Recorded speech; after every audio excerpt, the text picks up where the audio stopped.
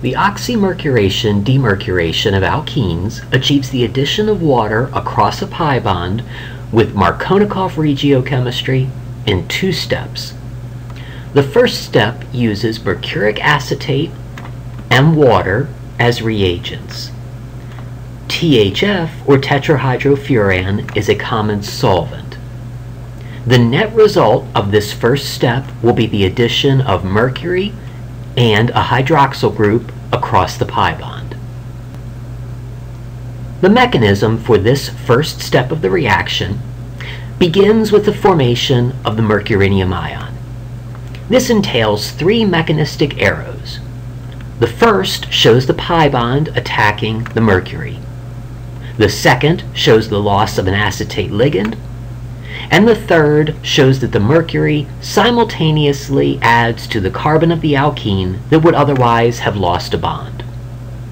The net result is the formation of a 3-membered ring involving mercury, in which the mercury bears a formal positive charge, hence the name mercurinium ion. Next, water attacks one of the 2 carbons of the mercurinium ion, displacing the mercury as the 3-membered ring is opened. This results in an oxonium ion, which subsequently loses a proton to form a product that has incorporated both oxygen and mercury, hence the name oxymercuration. It's worth noting that some textbooks will show the dissociation of an acetate ligand first, followed by the addition of this positive mercury species across the pi bond via both the red and the purple arrows. This makes no difference in the final oxymercuration product that is observed. It's just a slight variation in the way the mechanism may be drawn. It's also important to notice that the attack of water occurs from the side of the molecule that is opposite the mercury. Therefore, the oxymercuration step is an anti-addition. The second step of the process is known as demercuration. It entails treatment with sodium borohydride in basic media, and the end result is the replacement of the mercury with a hydrogen atom. Mechanistic arrows are typically not drawn for this step, which may involve single electron transfer. In this specific example, both the alkene substrate and the resultant mercurinium ion are symmetrical, so it does not matter which carbon of the mercurinium ion is attacked by water. The same product will result from attack at either carbon due to the molecule's symmetry. Demercuration completes the reaction by replacing the mercury with a hydrogen atom. Note that in this example, no stereocenters have been formed, so it's not necessary to draw the product using wedges and dashes. This representation of the product is the same as this representation of the product.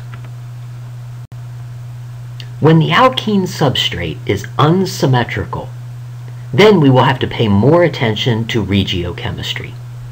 In this specific example, the reaction begins with the attack of the pi bond on mercury, which displaces an acetate ligand. Mercury simultaneously adds to the carbon of the alkene that would have otherwise lost a bond, and this forms the mercurinium ion. The attack of water occurs at the center with the greater partial positive charge, and this is the more highly substituted carbon of the mercurinium ion.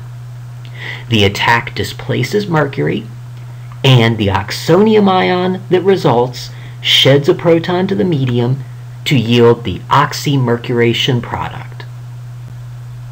If Markovnikov's rule is phrased more broadly as the alkene carbon possessing more hydrogens acquires the electrophile, then we can see that oxymercuration does in fact follow Markovnikov's mnemonic. In the alkene substrate, it is the terminal carbon that possesses more hydrogens. and it is the one that ultimately acquires the new bond to the electrophile, which was mercury in this reaction. After demercuration, it is even more clear that this reaction proceeds with Markovnikov regioselectivity, because we can see that the terminal carbon of the alkene, which possessed more hydrogens to begin with, has in fact acquired the new hydrogen during the course of the reaction. Again, this reaction has resulted in no stereocenters, so this representation of the product is the same as this representation of the product. Since 2 carbons of the reactant are involved in this transformation, it is possible that 0, 1, or even 2 stereocenters can be formed during the reaction. Let's first consider a specific example in which a single stereocenter is formed.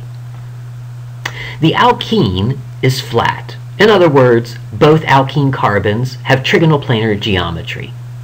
So the mercurinium ion can be formed on either face, that is to say, either side of the alkene, giving enantiomeric mercurinium ions. Water then opens both of these mercurinium ions by attacking from the side opposite that which bears the mercury. The result is 2 enantiomeric oxonium ions, each of which loses a proton to the medium to form 2 enantiomeric products of oxymercuration. In the demercuration step for this particular substrate, one stereocenter is destroyed because this carbon now bears 2 hydrogens. As a result, the products are the 2 enantiomeric alcohols, S and R 2-butanol. Now let's consider a specific example that results in the formation of 2 stereocenters. This reactant bears a deuterium atom, which is an isotope of hydrogen. Deuterium is nearly the same as hydrogen. However, because it is not identical, hydrogen and deuterium count as different substituents. This will be important as we consider the stereochemistry of the products. The reaction begins with the formation of enantiomeric mercurinium ions when mercury adds across the alkene pi bond from either above or below the plane of the ring. Each mercurinium ion is then attacked by water at its tertiary center. This is the center that bears the greater partial positive charge and therefore draws in the weak nucleophile. In each instance, this opens the 3-membered ring, and the oxonium ion that results sheds a proton to the medium, yielding 2 enantiomeric oxymercuration products labeled as A and B. During the demercuration step, the stereochemistry of the new CH bond, shown in red, is randomized. As a result, oxymercuration product A yields 2 stereoisomeric alcohols labeled C and D. Oxymercuration product B also undergoes the same randomization, yielding stereoisomeric alcohols labeled E and F. As a consequence, all 4 stereoisomeric alcohols are produced.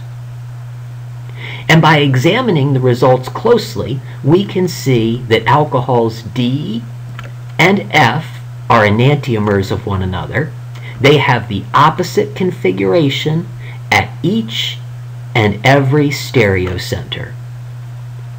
Alcohols C and E are also enantiomers of one another.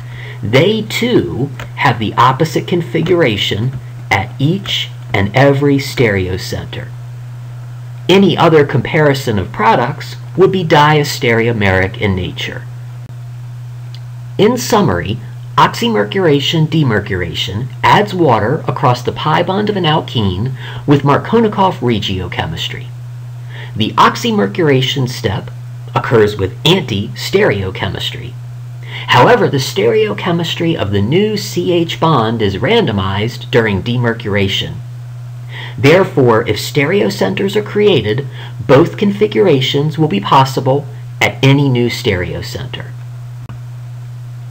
Since oxymercuration-demercuration does not involve a carbocation intermediate, no carbocation rearrangement is possible, and this provides a distinct advantage over acid-catalyzed hydration, which also proceeds with Markovnikov regioselectivity, but is vulnerable to carbocation rearrangement.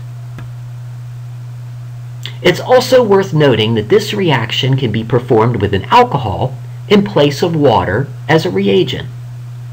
The transformation is nearly identical, except for the fact that an alkoxy group, or an OR group, will be added instead of an OH group. Consequently, this variation is called alkoxymercuration-demercuration, and its product is an ether instead of an alcohol. The preceding has been an excerpt from the book Introductory Organic Reaction Mechanisms, a color-coded approach to arrow pushing. If you found this video to be helpful, you may be interested in the complete book, which is available in ebook format from Scribd, in paperback format from Amazon, and in paperback at a discounted price from Lulu.